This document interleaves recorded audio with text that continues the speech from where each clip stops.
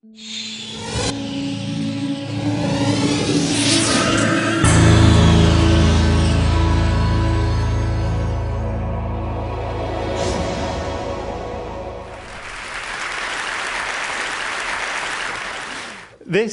is the Large Hadron Collider. It's 27 kilometers in circumference. It's the biggest scientific experiment ever attempted.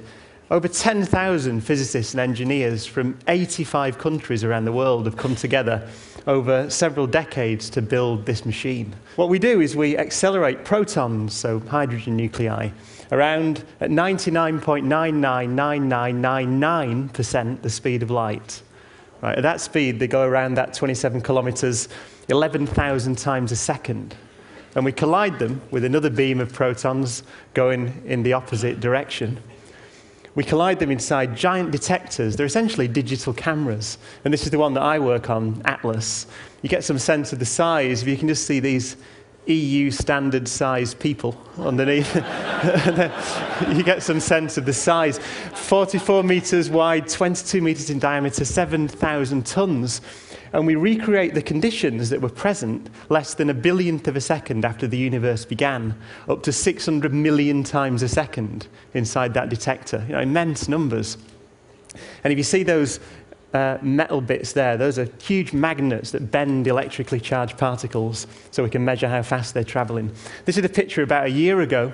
Those magnets are in there, and again, an EU standard size real person, so you get some sense of the scale. And it's in there, those mini Big Bangs will be created sometime in the summer this year. And actually this morning I got an email saying that we've just finished today building the last piece of Atlas. So as of today, it's finished. I'd like to say that I planned that for TED, but I didn't. So it's been completed as of today. Yeah, it's a wonderful achievement. So you might be asking, why? Why create the conditions that were present less than a billionth of a second after the universe began? Well, particle physicists are nothing if not ambitious. And the aim of particle physics is to understand what everything's made of and how everything sticks together. And by everything, I mean, of course, me and you, the Earth, the Sun, the 100 billion suns in our galaxy, and the 100 billion galaxies in the observable universe. Absolutely everything. And you might say, well, okay, but why not just look at it? You know, if you want to know what I'm made of, let's look at me. Well, we found that as you look back in time, the universe gets hotter and hotter, denser and denser, and simpler and simpler. Now, there's no real reason that I'm aware of for that, but that seems to be the case. So way back in the early times of the universe, we believe it was very simple and understandable. All this complexity, all the way to these wonderful things, human brains, are a property of an old and cold and complicated universe. Back at the start, in the first billionth of a second, we believe, or we've observed, it was very simple. It's almost like, imagine a snowflake in your hand, and you look at it, and it's an incredibly complicated, beautiful object. But as you heat it up, it'll melt into a pool of water, and you would be able to see that actually it was just made of H2O, water. It's in that same sense that we look back in time to understand what the universe is made of. And as of today, it's made of these things, just 12 particles of matter stuck together by 4 forces of nature. The quarks, these pink things, are the things that make up protons and neutrons, that make up the atomic nuclei in your body. The electron, the thing that goes around the atomic nucleus, held around in orbit, by the way, by the electromagnetic force that's carried by this thing, the photon. The quarks are stuck together by other things called gluons. And these guys here, the weak nuclear force, probably the least familiar, but without it, the sun wouldn't shine. And when the sun shines, you get copious quantities of these things called neutrinos pouring out. Actually, if you just look at your thumbnail, about a square centimetre, there are something like 60 billion neutrinos per second from the sun passing through every square centimetre of your body. But you don't feel them, because the weak force is correctly named. Very short range and very weak, so they just fly through you. And these particles have been discovered over the last century, pretty much. The first one, the electron, was discovered in 1897. And the last one, this thing called the tau neutrino, in the year 2000, actually, just, I was going to say just up the road in Chicago. I know it's a big country, America, isn't it? But just up the road. Relative to the universe, it's just up the road. So this thing was discovered in the year 2000, so it's a relatively recent picture. One of the wonderful things, actually, I find, is that we've discovered any of them when you realize how tiny they are. You know, the step in size from the entire observable universe, so 100 billion galaxies, 13.7 billion light years away. The step in size from that to Monterrey, actually, is about the same as from Monterrey to these things. Absolutely exquisitely minute, and yet we've discovered pretty much the full set. So, one of my most illustrious forebears at Manchester University, Ernest Rutherford, the discoverer of the atomic nucleus, once said, all science is either physics or stamp collecting. Now, I don't think he meant to insult the rest of science, although he was from New Zealand, so it's possible. But what he meant was that what we've done really is stamp collect there. Okay, we've discovered the particles, but unless you understand the underlying reason for that pattern, you know, why it's built the way it is, really you've done stamp collecting, you haven't done science. Fortunately, we have probably one of the greatest scientific achievements of the 20th century that underpins that pattern. It's the Newton's laws, if you want, of particle physics. It's called the Standard Model. Beautifully simple mathematical equation. You can stick it on the front of a T-shirt, which is always the sign of elegance. This is it. I've been a little disingenuous because I've expanded it out in all its gory detail. This equation, though, allows you to calculate everything other than gravity that happens in the universe. So you want to know why the sky is blue, why atomic nuclei stick together. In principle, if you had a big enough computer, why DNA is the shape it is. In principle, you should be able to calculate it from that equation. But there's a problem. Can anyone see what it is? A bottle of champagne for anyone that tells me. I'll make it easier, actually, by blowing one of the lines up. Basically, each of these terms refer to some of the particles. So those W's there refer to the W's and how they stick together, these carriers of the weak force. The Z's the same. But there's an extra symbol in this equation, H. Right, H. H stands for Higgs particle. Higgs particles have not been discovered, but they're necessary. They're necessary to make that mathematics work. So all the exquisitely detailed calculations we can do with that wonderful equation wouldn't be possible without an extra bit. So it's a prediction of a new particle. What does it do? Well, we had a long time to come up with good analogies, and back in the 1980s, when we wanted the money for the LHC from the UK government, Margaret Thatcher at the time said, if you guys can explain in language a politician can understand what the hell it is that you're doing, you can have the money. I want to know what this Higgs particle does. And we came up with this analogy, and it seemed to work. What the Higgs does is it gives mass to the fundamental particles. And the picture is that the whole universe, and that doesn't mean just space, it means me as well, and inside you, the whole universe is full of something called a Higgs field, Higgs particles, if you will. And the analogy is that these people in a room, the Higgs particles. Now, when a particle moves through the universe, it can interact with these Higgs particles.